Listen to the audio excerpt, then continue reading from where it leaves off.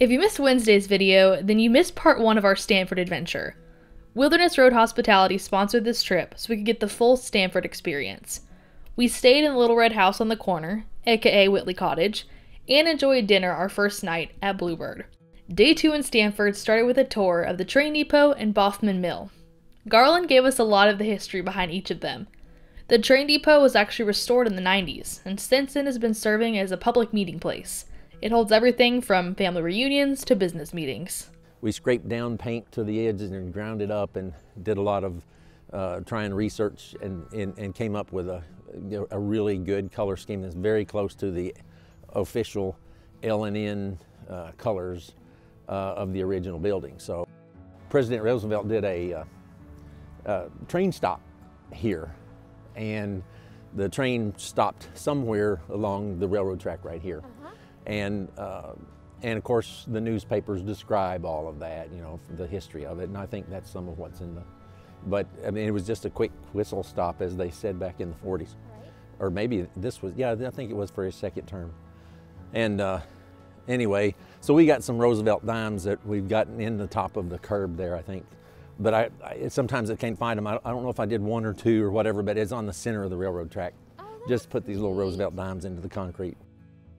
Before we continue, here's a little bit more about our tour guide Garland, and what he does when he's not giving incredible tours of the train depot and mill. I grew up in the neighboring county in Rockcastle County. So, you know, our local history has been something other that's really been important to all of us.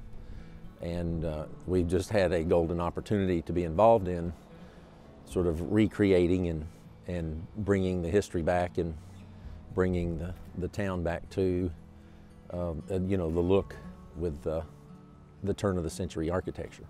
I call myself a little bit of a country architect. So, but Mayberry, they didn't have, the Andy Griffin Show didn't have an architect in their little staff, but we have one here. So it's been a lot of fun. Our church was founded in the early 1800s, and there's been an architect, as I understand it, there's been an architect in the congregation ever since the original church was founded. And when we moved to town, one of the elderly guys, Mr. Reed, was you know, the architect of the town, and he had done a lot of, he did like the library and the clerk's building, and so anyway, he was like, well, here you've come to sort of help me out, you know. Next up was the Boffman Mill, one of the oldest in Kentucky, but we'll let Garland tell you more about that. My mother used to own this building. Really? She bought it from the Boffman family, and she had her upholstery shop, and she had big quilting machines and whatever else set up in this little room. It basically operated as a feed mill and a milling, you know, and feed mill until 1968, I think. And then the Boffman, Mr. Boffman and his, I guess his brother, they had a little office in here, this little real estate office. Now it's just kind of waiting for someone to come back and live here and dreaming. Right. Of what the possibilities would be. I've done some renderings of another piece of building over there that'd be like a stair tower that would look like a grain bin. We refloored everything with this tobacco warehouse flooring, and you see these spots in the tobacco warehouses, you know, like over in Danville and up in Lexington or whatever. You know, they'd have all these things striped off so that you know, your bundles of tobacco would come and set behind these lines, and they would walk along. Well, the lines, we've just left everything as it is. There were a couple of kids that asked me to let them get access for a prom picture. Okay? It was insane. And then all of a sudden, it was like just within a few minutes, that there were cars lined up everywhere, and these people going, oh, can we, you know, so, and it was, you know, it was like, it was just funny. I would love to have my architect's office right here. It's a really pretty space.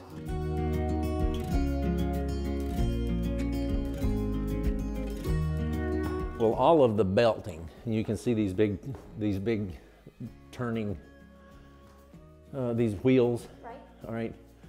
There's all this big, huge series of belts and machinery that turn, and these little rods put tension. They could put tension on the different. They'd like on this. They'd stand on this platform, and he'd operate those little rods, and he could put tension on wherever he wanted these wheels to spin and grind and whatever, you know. Here there was a bin that had different degrees of grinding in it, so it was all broke up into different bins. But these are all places where that little wooden chutes went through the floor out of this big bin. So as they were grinding and making the mill, you can still see how it says that, you know, the biscuit company or whatever here. You know, the trains would pull up. The main tracks were over there where the sidewalk is. But there were spurs that came through here that then, you know, the train would get here and send the grain up, drop it into these buckets, and then it would come and get dispersed to start the grinding process from all the way up the top. So one of the things with the Heritage Council, you know, when we were doing the restoration work, certainly the Heritage Council didn't want us to, you're really not supposed to add a lot of features that were not originally part of the buildings and so on. But we just couldn't resist this, and so we had these were German-made skylights. After our 2 awesome tours, it was time to get our relaxation on at Esther's Well House. It's a full-service spa with the most incredible atmosphere. It doesn't feel pretentious, it feels healing. It's warm and inviting, and that exposed brick? Come on, y'all. You know we're suckers for that. Joanie B had an incredible massage from Amy. It was so good, she came out crying because of how much better she felt. I had a facial from Miss Wendy, and it was the best I've ever had. She was so gentle and kind. And I don't know about you, but when I go get a spa treatment done, it feels very vulnerable. You're exposed in more ways than one. But Wendy and Amy didn't make us feel insecure or less than for a second. We felt so good. Here's one of my favorite moments I had with Wendy. The facial had just begun, and I was already thinking of all the things she would notice that were wrong or messed up with my skin and me in general. This should give you an idea of who these people are. And the eyebrows are atrocious, but they will be getting fixed as soon as we get over this trip. They are not. I promise you they're not. You're not allowed to think like that either. You're not allowed to think, oh, she's looking at this, she's looking at that, because I promise you I'm not. After our time at Esther's Well House, we were able to sit down with Jim Rousey, the president of University Guarantee Life and CEO of First Southern Bancorp. He also works closely with Jesse Carell and his wife Angela, the ones who've had the vision for Stanford's incredible revitalization. Since the Carells were on their way back from Italy, Jim gave us a look inside their mission. You know, they just, over time, through a lot of studying and thinking about things, realized that there were things like how you're honoring the labor of people who did this labor years ago, and why we think it's more important to restore old buildings as opposed to tear them down and build new ones. I really credit them with the vision. I think you ate at the Bluebird last evening, that Chef Bill. And, I don't know, did you have breakfast there this morning? No, we didn't. Okay. But you know, when you go into the Bluebird, we've had many people that just sit there that have come to visit, and they'll go, wow, this is kind of like someplace you might see in Atlanta or Chicago. And that's really kind of been their vision, to kind of bring the world here. Angela Carell just did a phenomenal job in the decorations, and you know, she really paid a lot of attention, did a lot of homework in her travels. I mean, she would look at bedding and pull it up and say, okay, where'd that come from? And I don't like that one, but I like that one. And you know, she has a certain vision, and she sticks to it. You know, from the oil paintings that are original, and most of them are Kentucky artists that she's stuck to, and yet creating places where you just feel like you're at home. You know, you're happy to go and sit at the house and put your feet up and read a book, or turn on the fireplace and just rest. you know. So how long have you been doing the hospitality part? The restaurant opened, I think, 8 or 9 years ago. And that was kind of somewhere in there is kind of when we did some of the first houses. And then what we're doing, we're just on a journey. We're not trying to do it all at once. We're trying to do it right as we go. In 1991, Jess Carell and his partners formed the River Foundation. The goal was to inspire biblical generosity and send the gospel and needed resources to places that needed it. Many of that has gone to help children and youth in Ethiopia and India. We'll have more information on that linked below. It's really cool to sit here and work at a company in Stanford, Kentucky. And because of what we do through the River Foundation, and to think that there's a school in India with over 2,000 kids, and a lot of them are Muslim, going to this Christian school where the kids are getting in the middle of a slum. That basically, and most of that money came from Jess and Angela and his son. That was their vision. And this lady over there, that if you ever meet her, name's Anathy, it's like meeting Mother Teresa. Started on the front porch of her house with 2 kids and grew immediately like to 100. And this porch was not as big as this room. And she was an educator and started teaching. But to think that money, what we're doing, what we earn is going and supporting that, or in Ethiopia. Or Springfield, Illinois, where I just came from. There's a ministry there that there's a lot of women and kids who are trying to get away from abusive situations, and they have enough money just to get on a train or a bus. They end up out of Chicago or Indy, and they end up in Springfield, Illinois, and they get on. They have nowhere to go, and there's a ministry there that picks them up, takes them, puts them in a room, feeds them, lets the kids feel secure, safe, the women. And then they work with them to either get them on if they're trying to go somewhere else and they're out of money. They help them get somewhere to see family, or some of them stay there for several months, go through a lot of training, job training and stuff. And some of them have actually stayed long term in Illinois, in Springfield. Some of them have moved on to other places. But just to know that as the weather gets really cold, that we're able to help support things. And I'm just named 2 or 3, but there's to think that every day, what we do is have an impact on people that we don't even know in a really powerful way. That's really what it's all about. Tell a little bit about the story. Can you read what's down in there? Oh, wow. Really? Yeah, so down below here you'll see LBJ Ranch and some things. So there's a guy by the name of Barney Hewlett, who was the pilot of what was then called Army One, which is now called Marine One. And he flew Johnson primarily, but he flew, I think, for 5 different presidents at different times. And when Lyndon Johnson got ready to go to the farm, he took Barney and his wife with him down to Texas. And so a few years ago, Jess and Angela were down there traveling. They love to travel too. And they were at the LBJ Ranch, and he saw the name Hewlett. Angela's maiden name was Hewlett. Now, as only Jess would do, he found the guy's phone number, called their house. He wasn't there. His wife answered the phone and said, well, he's gone. He won't be back for a while. So a little while, Jess called back. Well, he's still not here. Jess, being the persistent person, he calls on the 3rd time, and Barney gets on the phone. He goes, yeah, come on over. Love to meet you. And Libby was kind of a little bit upset, thinking, who is these people you've invited to come to our house? They ended up becoming great friends. And Barney just passed away about 4 or 5 months ago. Oh. But anyway, he's got great LBJ stories, and anyway, he gave that to Jess one day as a gift. And then some of the other hats, that hat belonged to Jess's brother, who passed away at 38 years old as brain cancer. He and Jess were 50-50 partners on everything. After talking with Jim, we had 2 more historical sites to visit. First was the William Whitley House. We weren't able to film inside, but here's a little gist of what it's all about. William Whitley built the house as a fortress against Indian attacks in the late 1780s. Although his wife Esther was an acclaimed sharpshooter, protection for their family was important, so this incredible brick house became that safety and protection. A few of our favorite parts. The kitchen was built with a false ceiling that had a tiny space where the youngest of the 11 children could hide in the event of an attack.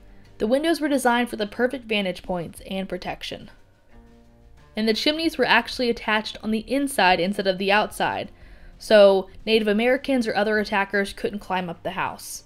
The Whitleys thought of everything. And at a time where many families lost children, the Whitleys had 11, and they all made it to adulthood. Our next stop was to Logan's Fort. It was built in 1775 by Benjamin Logan and John Floyd as a refuge for families coming west. It was positioned within close proximity to a spring, so that the men could dig a tunnel that led to the freshwater source. This ensured that even under full siege and lockdown, they would still have access to water. This ensured those on the fort suffered less deaths and diseases than those trapped in other areas. In 1777, the fort was actually held by Native Americans for 13 days. During that time, one of the people staying at the fort, Burr Harrison, was wounded. Benjamin Logan, the founder of the fort, rescued Burr while protecting himself from Native American arrows with a feather mattress. Kind of remarkable to think about, isn't it? By the 1790s, Native American attacks were limited, so the fort wasn't needed. It's now being restored for events and reenactments. We finished our second night at our Little Red House watching Hallmark Christmas movies. Then the next day, it was all about Kentucky soaps and such. It's an incredible local business that makes all of their products in-house. Seriously, all of it. The soap is poured, cut, and packaged in the basement. What we start with is our oil blend, which is mixed in this container, and we hold it there. We use sustainable palm oil, coconut, and olive. And we put it in there to a ratio by weight. And then in this vat, we keep our lye and rainwater. Now we do catch our water for our soap in this barrel outside. So we don't even use tap water. So what we'll do is we'll mix it by weight into this pan here, pot, kettle, cauldron, it's Halloween. We'll mix it here, and we start mixing that lye, rainwater, oil mixture until it comes to a nice consistency, comes together well. And then we'll take out 3 gallons of goat's milk. Now we get our goat's milk from a farmer right up the road here. He brings it to us frozen in gallon jugs. So we'll let it come just kind of slushy. We want it to be as cold as possible and still pour. So we'll put 3 gallons in, mix it till it comes to the consistency of kind of a thick pancake batter. Okay. And then we're going to add our ingredients that differentiates that. So with our honey oatmeal, which is our best seller, we use only pure Kentucky honey, no preservatives, nothing like that. So we'll put our essential oils, fragrance oils in some of them. With our chef's blend, which is very popular, we actually put coffee in it. And our coffee comes from a roaster down in Pulaski County, Baxter's Coffee. So again, we use the same thing you would use in your own kitchen. So we're going to mix that up till it gets nice and thick, and then we pour it into a mold here. And we have 3 of these molds, so when we make soap, we generally make 3 batches at a time. And this mold right here will make about 350 bars of soap. Oh. So what we're going to do is pour it in here. It's going to set for 5 days. And it's during that time that the chemical process, the chemical reaction between the fats in the goat's milk and the lye, it's called saponification. It's what gives it the lather. And by the time those 5 days are over, that lye is no longer a threat to you. So we will hold it in there, and then we take it around to where we will cut it. So usually at day 5 we're cutting. So what we're going to do next is we're going to lift that mold up here, and we knock the sides off. And the bottom of it is actually the first plate for our cutting. And it's going to look like this. And it is still soft enough that you can leave fingerprints in it, but it is stable enough that we can cut it. So we put it back under here, and we use this cutting tool here, and we cut it into logs. We'll move the logs off onto one of our tables lined with paper, pull it back out, take everything off, and then we put this piece in, and it does have a different cutting die in there. And we stack the logs back on there, and we come back down with this different piece on here, and that's what makes our bars. So when we take the bars off, we put them on long trays with holes in the bottom, and I will show you those in the drying room. We put those on there, and they will sit on there for 6 weeks, and that gives us the chance for it to get hard enough that we can handle it without squeezing it. And then that's when we box it, and we do box every piece by hand. So we buy the boxes and we have to pop the boxes together and the whole deal. So Wow. everything you see here with Plainview Farm, one of us has made. In the beginning, what started this is Angela had goats on the farm. And of course, Jess is a businessman and a farmer. You don't live for free. You know, if you don't work, you don't eat, that kind of mentality, you know. But he said, you know, let's do something with these goats because you've got to milk them. And so Angela and her niece Leanne decided they'd try their hand at goat's milk soap. So in 2003, they had their first successful batch. And Angela began to sell it from her office across the street in the First Southern building. And in 2006, it was decided, let's try it, let's open it up, you know. So she started out in the side of the building over there you guys haven't seen yet, where the pottery and things like that are. And in 2010, knocked that doorway through and expanded into this side. As you can see from the packaging, it was made sometime between 2007 and 2010.